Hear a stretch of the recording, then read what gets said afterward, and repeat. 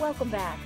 Sometimes connecting an adult wanting to adopt is as easy as showing them a photograph of the child. And here locally, the Pinellas and Pasco Heart Gallery displays beautiful portraits of foster children.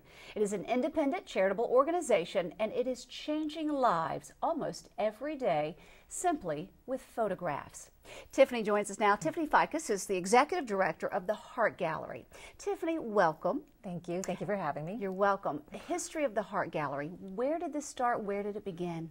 It actually started in 2001 in New Mexico. There was a photographer that had been volunteering with the foster care system, and they were tired of seeing the little mug shots that they had for the children, and she said, why don't we take professional photos of these children and see if we can attract people's attention. And from there, it's grown to a national organization. This was started in 2006 in Pinellas and Pasco County as a grassroots organization that's grown over the years. It's a very simple concept, but it's been very effective. If you get a chance to see a picture of a child, all of a sudden it's a reality. They're a real living, breathing person, not just a number, not just a statistic. So you have a chance to fall in love with the child. And that's our goal, is to give prospective parents a chance to fall in love. It puts a face to a name. Right. And especially those sweet smiles and faces. As I was looking through at some of the children, it melts your heart. It does. It does. It truly does. We have some very talented photographers.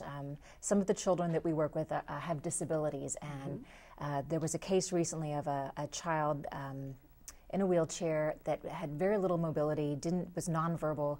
And it was a real struggle to find a photographer that was comfortable. But the photographer we found, I mean, the picture that he took is literally heart-melting. It's a piece of art of this challenged child that still desperately needs a family. And we've had many inquiries about him. And I'm sure it's got to give these children some confidence to say, hey, we want to take your picture, and here's your picture. You know, you feel sometimes more important when somebody's taking your picture. Well, and part of my attitude is it should be an experience for the child as well. There was another little girl recently who also has disabilities. Not all of them do, but this one. And her last picture, she was self-conscious. She said she felt like she looked like a boy. So one of our volunteers said, well, why don't we just put on her dress? And so we found this green frilly dress with the collar, and the photographer took her to some resort place, and they have her just pose sitting like this, her legs are crossed, her dress, and she just is giggling. And again, she hasn't had very many inquiries previously, and now we're flooded with inquiries on this child. Really? So it made that much of a difference? It made a big difference, because this photographer really brought out the personality of the child. So again, it's not just, oh, Effie, these are her statistics. It's this child. I want to make her smile like that. You know, how do I? Now, these photographers are very important to you because they are the ones taking the pictures, but don't they volunteer their time? They do. It's entirely donated. They volunteer their services. We don't pay them. We make sure they have acknowledgement. And many of them come back to us all the time saying, when can I do another picture?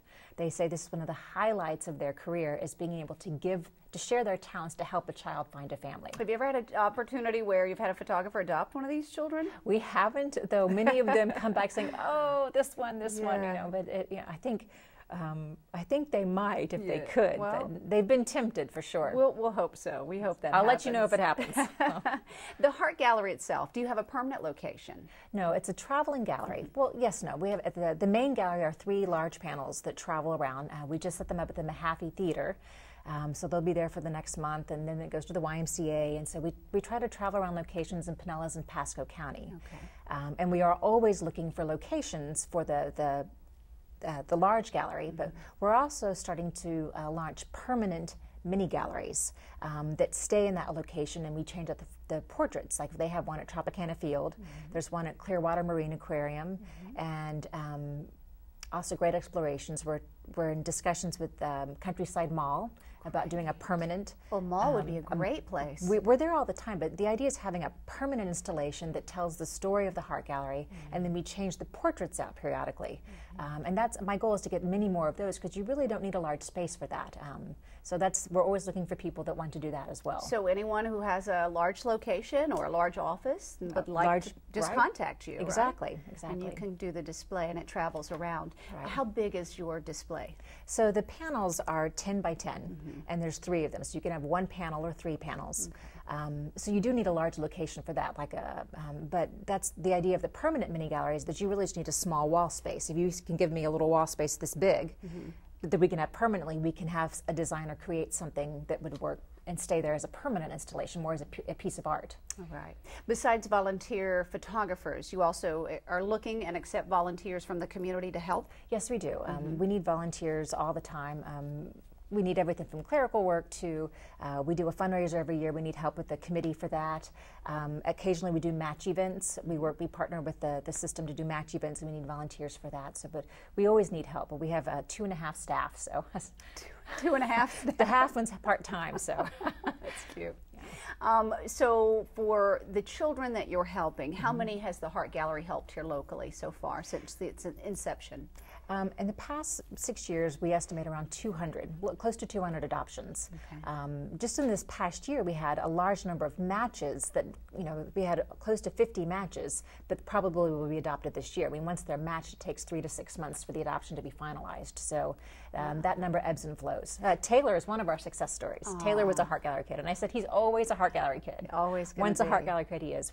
We're there at the adoption finalization also, and that's certainly the best part of our job. That's special. So someone contacts you, someone says, I think I see a child on your website that I'm falling in love with. Right. What's the process from there? There's an online form that they fill out, okay. A referral form, so we then, and it asks the questions, have you done a home study, have you done the parenting training classes? We try to get those basic questions answered, and once that's done, then we send it to their case manager. So that's sent on to the case management system.